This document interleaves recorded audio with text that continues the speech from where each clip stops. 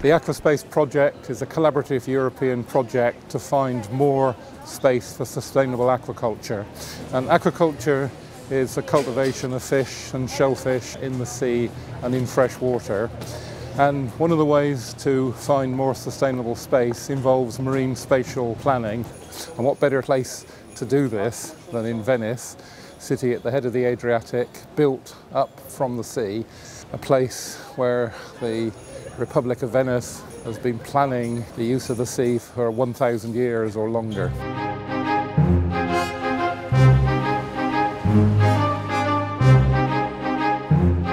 This is the famous fish market next to the Rialto Bridge across the Grand Canal. Behind me, the fishmongers are putting out their wares for the day. They've been brought by boat up the Grand Canal. Very simple question, where do these fish come from? And the obvious answer is from the sea, but the fish in the sea depend on getting their food from marine food webs and ultimately from the sunlight that falls on the sea. And these are things that marine resource economists call marine ecosystem services. These are provided by the sea, by the food webs in the sea, ultimately to humans. So the question the resource economist asks is, how do we distribute the results of these marine ecosystem services fairly in society? And they tell us there are three ways to do this. So the first way is through a market, the sort of market we have here. Now, the market's a great place. If you have money, you can satisfy your taste for any kind of fish. You can come to the market and you can buy exactly what you want.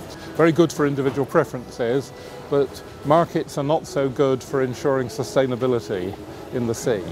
So the second way to do this is for people to agree amongst themselves to use the sea sustainably. And we saw a very good example of that in the lagoon, where the shellfish farmers have come together to agree to sustainably use the resources of the lagoon for clams and for mussels. In this place in particular, people realized quite soon that in order to manage these resources sustainably, they had to get organized and to cooperate. They formed this consortium about 25 years ago, and they asked for advice to a colleague in the University of Ferrara at the time.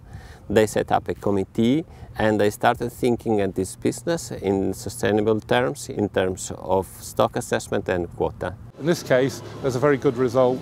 We've got a cooperative, hundreds, perhaps several thousand people who make their living from the lagoon.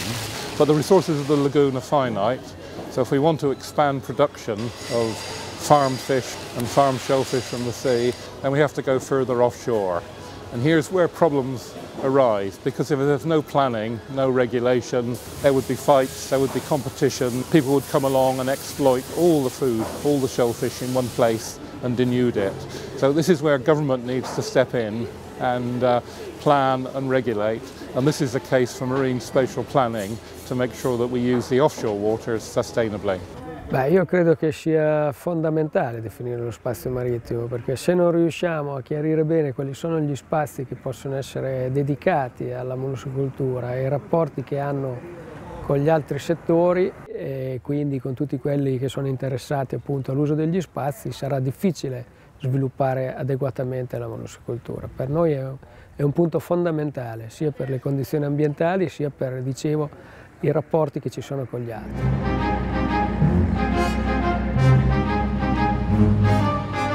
So our work in Aquaspace was related with investigating the best site to deploy the mussel farms. With the software that we developed with Blue Farm, it's possible to combine the different criteria to evaluate the suitability for mussel farming, and we applied the idea to the northern Adriatic Sea.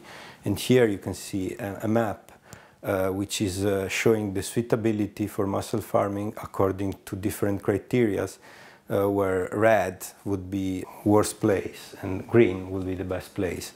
And the other colors that you see are the presence of other activities in the area. We make a map in order to show, in accordance to our model and tools, which are the best area to expand mussel farming activity. Questo progetto, ad esempio, sicuramente per quanto riguarda l'Emilia Romagna, dove ne ha fatto un caso di studio, è un caso di studio che io mi sono guardato attentamente e sicuramente è utilissimo per quello che noi vogliamo mettere in campo nei prossimi anni, nei prossimi mesi, non nei prossimi anni, che è la definizione di questo piano regionale dell'acquacultura legato alla definizione delle ASA. One can use the plugin, as I use it here, to interact with the stakeholders and decide together if assigning a priority to the optimization of the growth of the mussel or to the decrease of the environmental interactions, or to increase, for example, the socio-economic performance of the activity. Di questo grande piano che vorremmo mettere su per quanto riguarda l'Adriatico è un sogno però che speriamo si possa realizzare, perché riteniamo che il mare debba unire, non dividere.